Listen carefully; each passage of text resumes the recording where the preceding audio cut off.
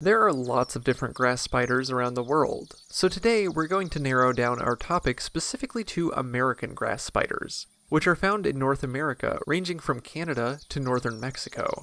There are currently 14 described species of American grass spiders, and though they spend a lot of their time living in the grass, which would be the reason for their namesake, these spiders have another common name. Grass spiders are also known as funnel weavers, and this name is based on their web construction. Go out on a spring, summer, or fall morning and look through the grass. Often the webs of these spiders are easy to spot as dew clings to them. A grass spider's web may be on the ground, spread between blades of grass, along a sidewalk, or even up in shrubs and bushes. Upon closer inspection, a grass spider's web looks like a messy blanket of silk that funnels to an opening. The web shape is also associated with other funnel weavers, who might pose a threat to humans, such as hobo spiders, but grass spiders are harmless, at least to people. It can be relatively easy to identify a spider from this genus because they look like they have tails. No, grass spiders don't actually have tails, but their spinnerets are so long they have a tail-like appearance.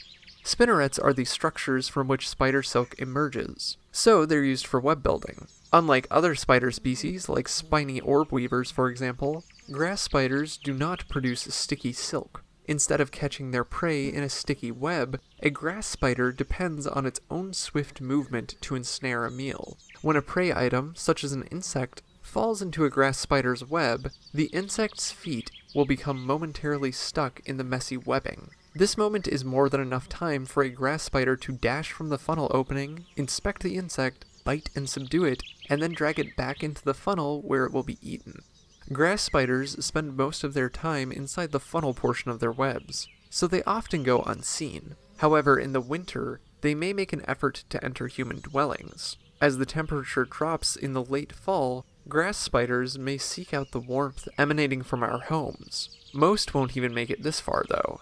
Grass spiders don't live past a year in the wild, with most individuals dying off after mating in the early fall. To find a mate, male grass spiders will start roving, while female grass spiders will just stay put in their webs. When a male comes upon a female and they fancy each other, they will mate.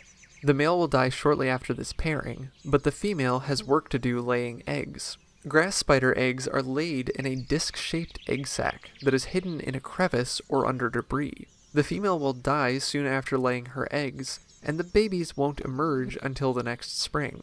At full size, these spiders can reach more than an inch in length, including their legs. Though their instinct is to flee to their funnel-shaped nests from any kind of danger, grass spiders may be eaten by other arthropods, small mammals, reptiles, amphibians, and birds.